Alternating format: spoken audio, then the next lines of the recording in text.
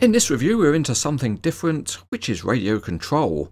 The model is a giant P&H electric mining shovel, and the radio control conversion is by HK-Funktionsmodellbau. The base model was originally produced by TWH Collectibles. The box is huge and it's very well packed, and even when you take the top tray off there's plenty more pieces of packaging to remove. Included with the model are a couple of P&H marketing brochures, and they provide some information about the real machine. But this is a radio control model, so it does get a manual that covers all of the radio control functions, and it also contains other helpful information about the model. The manual is provided in both German and English.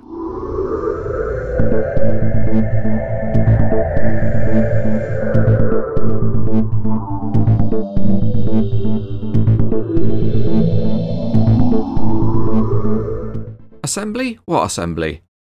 Well, this is an electric mining shovel and the model is realistic because there's an electric cable coming from the stinger, and you need to plug that into a transformer so the model can be powered.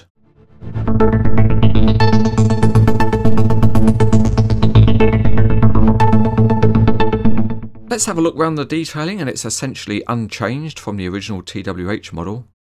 And firstly, it looks very convincing because it's a massive lump of metal. So it is very heavy, but there's plenty of great detailing. The crawler tracks are suitably massive and robust. And at the back the counterweight is also massive. Going up a bit there's plenty of nice modelling with mesh walkways and metal handrails. And when you get close up there are really nice details such as door handles and graphics. This version of the model comes with an operator in the cab, and that's appropriate because of its radio control. And you wouldn't want to see the machine moving about with no one in the cab. Up on top the support cables are impressive and they have a steel colour.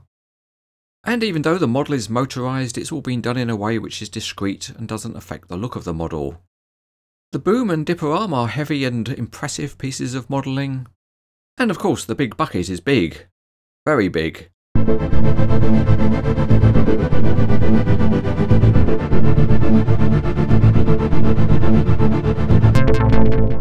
So before we get onto radio control, let's see what's not motorised.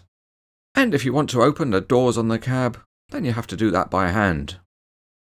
If we go to the back, there's also one ladder that's not motorised, and you can lower it if you wish. But the main game is radio control, and here's the DX10 transmitter. And we use that to control the model, including switching the lights on and off. And using a joystick, we can make the model go left and right. The first thing to note about this is that the motors are proportional, so you can get them to run at a slow speed or a faster speed, and because of that it all looks more realistic. If we use the other joystick then the hoist function works and we can raise and lower the bucket, and again it's nicely proportional. The bucket crowd function also works nicely. It is also fully functional because you can open the dipper door remotely. The model is a big chunk of metal and it weighs over 13 kilograms. And it's got powerful motors which are used to drive the crawler tracks. They are also variable speed, and there's enough power and flexibility to enable the model to be steered. So all the main functions work, and there's also another nice touch, and that is that the main access stairs can be lowered remotely, and it's also nicely programmed because you can't rotate the model at the same time and damage the stairway. So we've seen the dipper door open, but how can you close it? Well, by drawing the bucket in and upright, the door snaps shut, and then you're all set for another digging cycle. If you like to run a night shift, then you can spread some light, and the bright LEDs look good on the model. So here we are running the night shift as the big 4100XPC loads up a mining truck. And if everyone really is asleep, there's a sound effect on the model which would wake everybody up. Let's now take a closer look at some of the functionality, and here are the crawler tracks. And you can see that they can be made to move at a very slow speed and then speed up as you want. The motors are also powerful, so here we have a test going up a gradient of 7.5%. And the model has no problem also going up a steeper gradient of 10%. It climbs well, and at this angle we're at the limit of the track slipping on the smooth surface. The nicest feature of the model is the proportional control on the motors, and the fact that you can smoothly get high and low speeds. This precision control makes the model realistic, And to test that, let's try and use this big shovel to pick up a simple road barrier. It does take skill to operate the model, so you do have to practice a bit if you want to be good at it.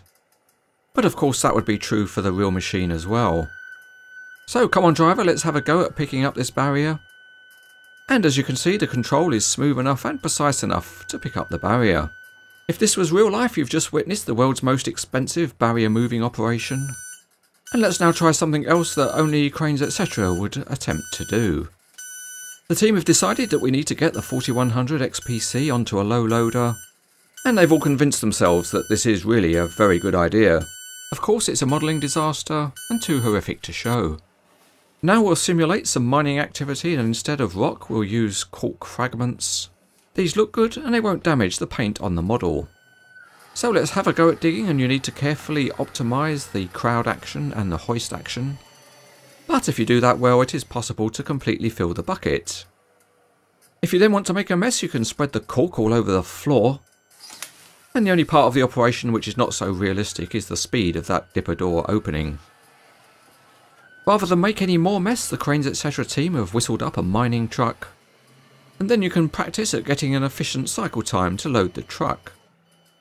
It has to be said that doing this operation is not as easy as it looks.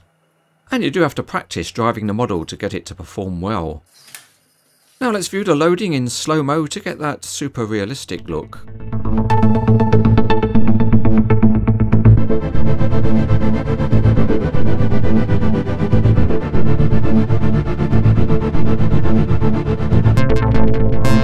The original TWH model was outstanding, and it also had working lights.